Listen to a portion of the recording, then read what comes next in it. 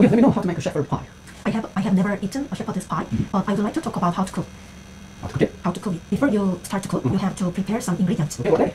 You should prepare potatoes, onions, ground beef, vegetable oil, tomatoes, carrots, salt, thyme, and pepper. Any kind of vegetable oil, okay?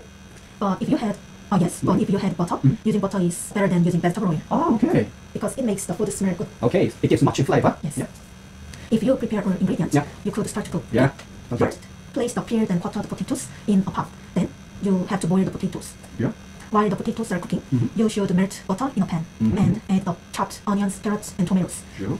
Plus, add the ground beef into the pot with the onions, tomatoes, and carrots. Wow. It sounds it's a very healthy food. Yes, I think so. The shepherds need a lot of energy not to make him be exhausted. Right?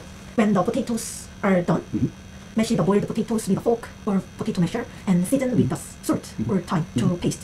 Okay. You have to put the ground beef and onions and vegetables on the bowl, and then you have to spread the mashed potatoes over the top of the ingredients. Oh, to make the layer, right? Yes. Oh. If you place this bowl, which is full of ground beef and a lot of vegetables, and bake it in an oven for 30 minutes, it would be finished. Okay. I think it is easy to cook, so if you have some free time, try it. Okay. How many layers is gonna be good with a shepherd's pie?